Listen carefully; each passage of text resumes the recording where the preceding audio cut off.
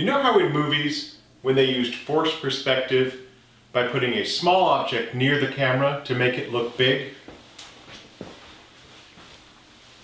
That's not what this is.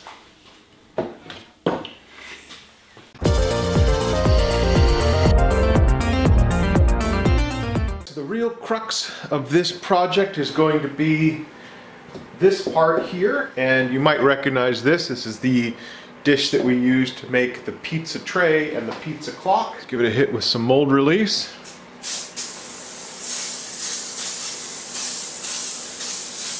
And we can set that aside. And today we're going to be using thickset Fathom, and we're going to be pouring a huge volume of it. I'm not sure I've ever poured this much at once. Depending on your measuring system of choice, this holds 4 quarts or 4 liters, and it is cold out here.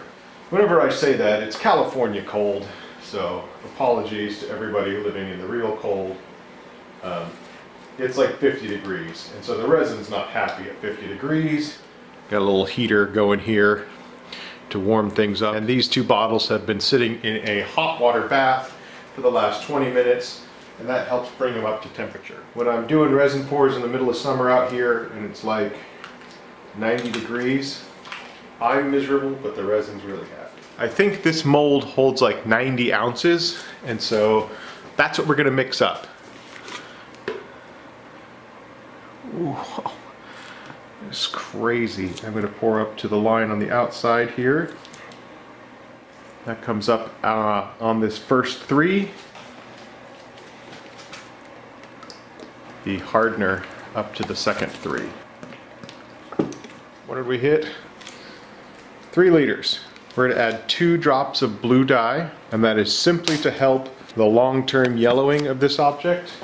I have been told that a little bit of blue or purple helps counteract yellowing effect of resin. Why not try it?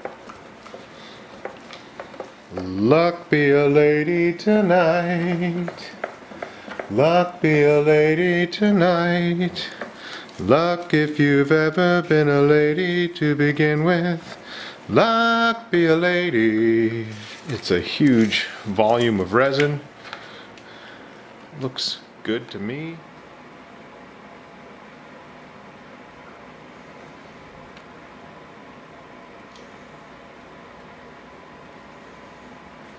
How much will it take?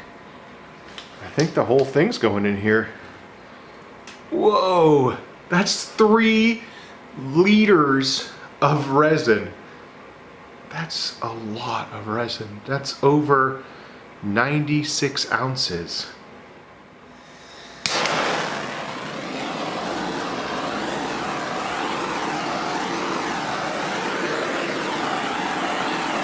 It's amazing. It's just going to take some time. It's been 7 days since I poured this. Let's see if we can get it out of here.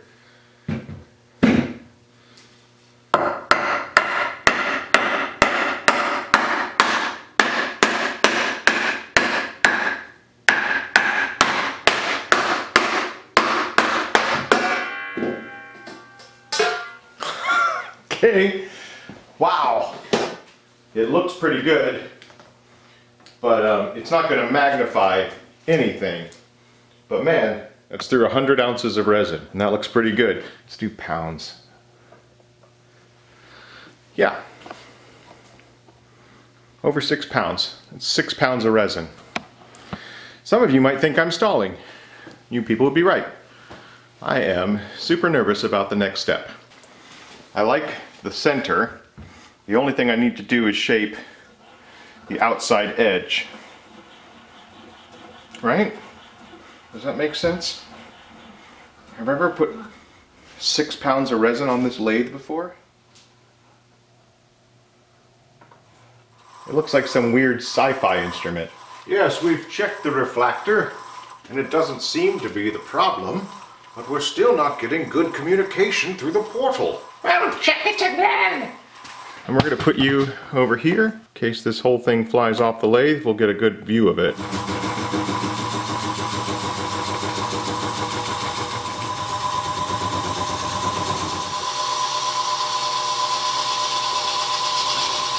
So that's dead center, and that is like 1/8 in either direction. So there's our target. That's how much material I want to remove.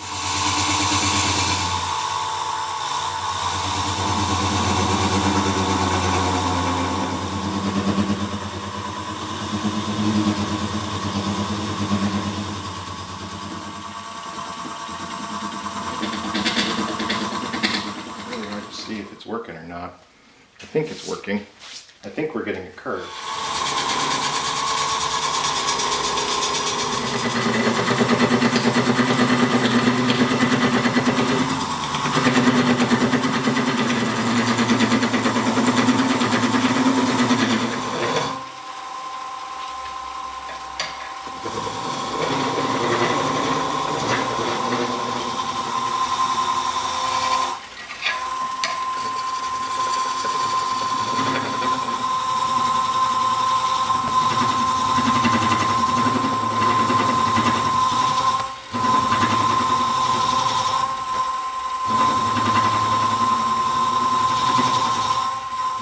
Asking me if there's anything we can do with these shavings, and the truth is I'm not positive that there is, but I'm going to keep this pile because this one's pretty substantial, and maybe we can come up with some way to reuse it. There, we'll keep that much of it. I think sanding's going to be a long process today. I'm going to start with 120. I'm going to go all the way through to 800 on both sides. It was 240, which is the last sprint we're going to do with the power sander. Now we're going to switch over to wet sanding. I do not expect it to ever be as optically clear as glass, but I'm going to try my best to make it look good. Micro mesh pads are what I use for polishing. They are their own grit system. Consists of 9 pads, starting at 1,500 and going through 12,000.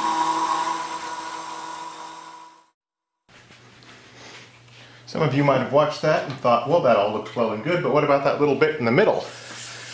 That little bit in the middle was nice and polished, but it didn't have a smooth transition. 220 grit. And I'm just going through to 800, and we're just going to do it by hand. And I also have these larger micro mesh pads. If my shoulder hurts tomorrow, somebody remind me why.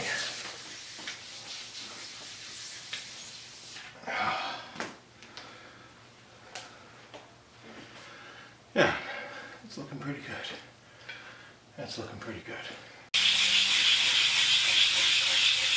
On this video, I think I could have about 2 hours of sanding footage, which is a lot of time in your own head. And while I'm doing this important yet rather menial task, I tend to listen to Audible. I've been an Audible member for years, and as an Audible member, I get 1 title a month to keep from their catalog. But that doesn't mean you're gonna run out of things to listen to, because there is a huge selection of titles on their catalog. As a member, you can download or stream their included titles all you want. Let me show you what I've been listening to. I mean, there's a huge selection of included audiobooks, but also originals and podcasts. And as you can see, I tend to favor fantasy pretty heavily, but I've also been branching out and trying a lot of classic literature. And last night we all sat around and listened to Charles Dickens' Christmas Carol, narrated by Hugh Grant. Let Audible help you discover new ways to laugh, be inspired, or be entertained. New members can try Audible free for 30 days. Simply visit audible.com/Peter Brown or text Peter Brown to 500-500. So the last time I made one of these years ago, this is the point I stopped at. It was just the lens and I held it. But I've been thinking it would be really cool if this one had a handle. And so I had like this ginormous magnifying. I kind of wish I thought of this ahead of time, because now I'm trying to figure out how exactly I'm supposed to hold it. A piece of steel and made a hoop out of it like this. So like this was smaller so that when this part and this part were squeezed together, it would hold the whole thing. So I've got these strips of steel which are 3 feet in length, and it's just a little too small to make that hoop So I'll just weld two of them together. If you have light sensitivity, then go ahead and just jump forward. This will only take a little bit.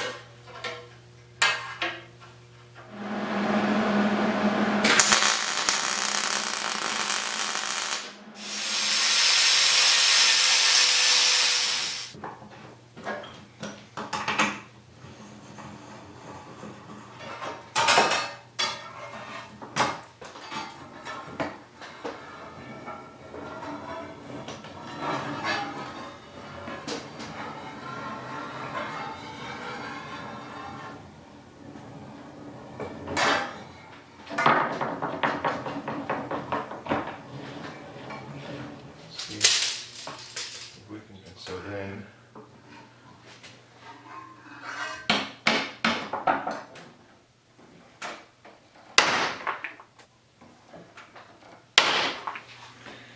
okay, so, oh,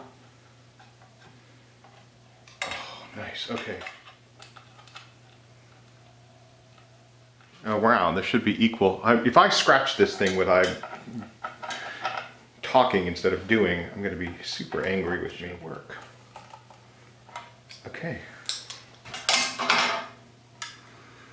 Yeah. Oh.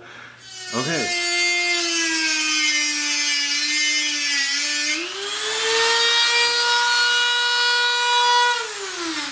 I could weld these together, but I want to make it, but then I wouldn't be able to take it apart if I ever want. I can hold it one-handed now. It doesn't feel like it's going to slip.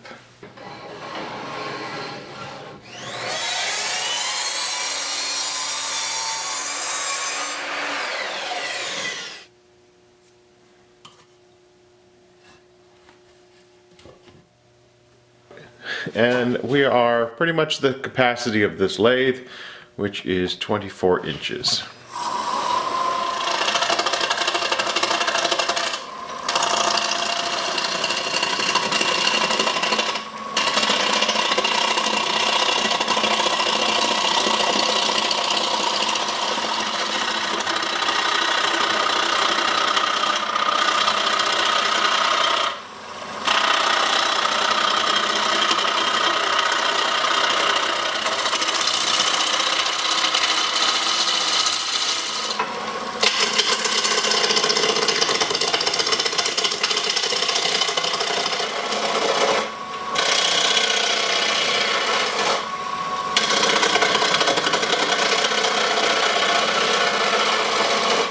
Got some chip out here. That's okay. We'll just put a little CA glue in there. Stuff it full of shavings.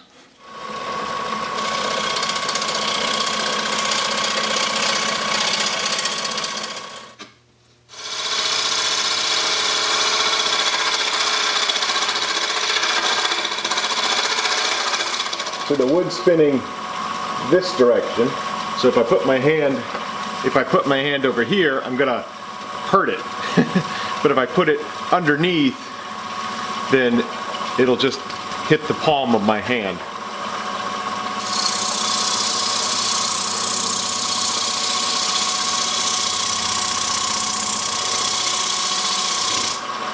I don't know that I recommend anybody actually do this, but I'm trying my best to be safe about it.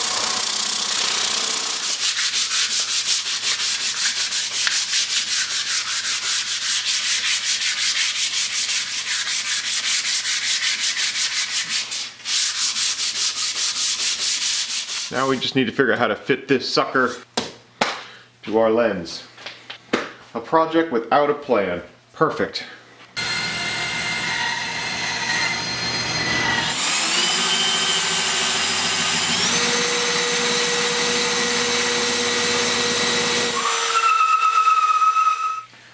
I need to go down 18 inches and I've managed to bore about 4 inches. This isn't working. It is time for a trip to the hardware store.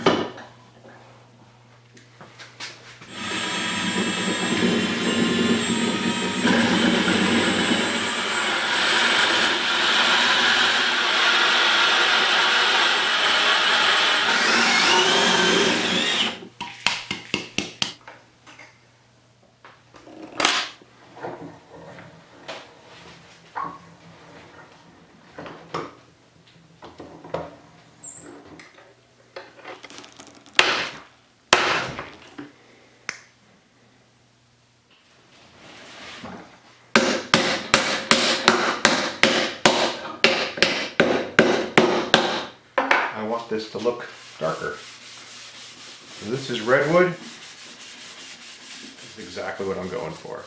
This overly dark wood.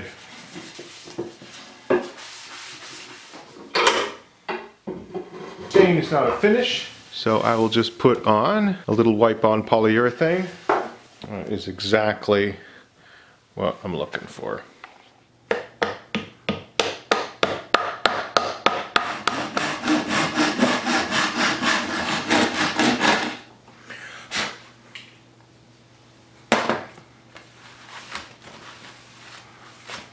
I was curious to see what the total weight was after completion.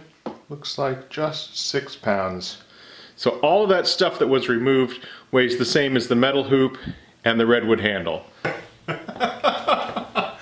Look at the size of this thing. Here. I'm sorry. Let me check that out. There are definitely some imperfections in the lens. There's some ripples on one side. I can just barely feel, but at this size, they definitely altered the image. Oh, look at that. That looks pretty cool. I would have loved for it to be optically clear, but since it's not, it kind of looks like an old style glass. So why did I make a giant magnifying lens? I don't know. I just wanted one. Look, there's an axe handle made out of gummy bears behind me. All things considered, the clarity's pretty good, and I don't see any yellow in it at all, especially considering the volume of resin that we poured. You would think there'd be some yellow tint to it, but maybe that blue dye really makes a difference. I'll definitely do that from now on. I've got a 15-inch resin magnifying lens, a metal hoop, and a 2-foot-long redwood handle. It's as good as I'd hoped for. If you don't want to miss my videos in the future, go ahead and click the subscribe button. Thank you very much for watching, and I hope you all have a very Merry Christmas. All right, well, we'll continue calibrating. Maybe we have to reverse the polarity to make it work the way we want.